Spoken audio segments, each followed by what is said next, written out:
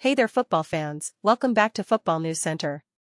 Today we've got some intriguing news coming out of Nottingham Forest regarding Jonjo Shelvey's exit from the club.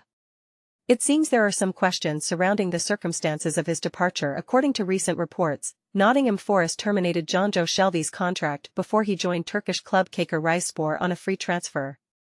This is in contrast to the club's initial statement that Shelvey had left on loan. In fact, the club had even posted on their official channels that Shelvey had completed a season-long loan move to Caykur Rizespor. However, it turns out that the move was permanent. So, what happened? Well, it appears that Forest had originally planned for Shelvey to join Caykur Rizespor on loan. But they soon realized that this would exceed the number of players they are allowed to have out on loan. FIFA rules state that clubs can only loan out a maximum of 7 players at any given time.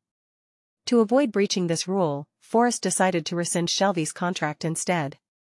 Now, Jonjo Shelvey had made 8 appearances for Forest since joining from Newcastle last January, but he hadn't been included in a matchday squad since April. Since his move to Caykur Rizespor, the 31-year-old has played 13 times and even scored a fantastic goal from the halfway line in a 1-0 win against Istanbulspor. As for Nottingham Forest, they have yet to respond to requests for comment on this matter. But that's not the only thing they have to worry about. The club is also at risk of a potential points deduction if they are found to have breached the Premier League's profitability and sustainability rules. Everton, for example, were handed a 10-point deduction earlier this season for the same reason.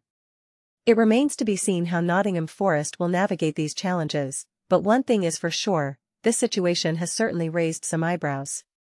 We'll keep you updated on any further developments regarding Jonjo Shelvey and Nottingham Forest. That's all for today's news, folks. Make sure to like and subscribe to Football News Center for more exciting updates. Thanks for watching, and we'll see you next time.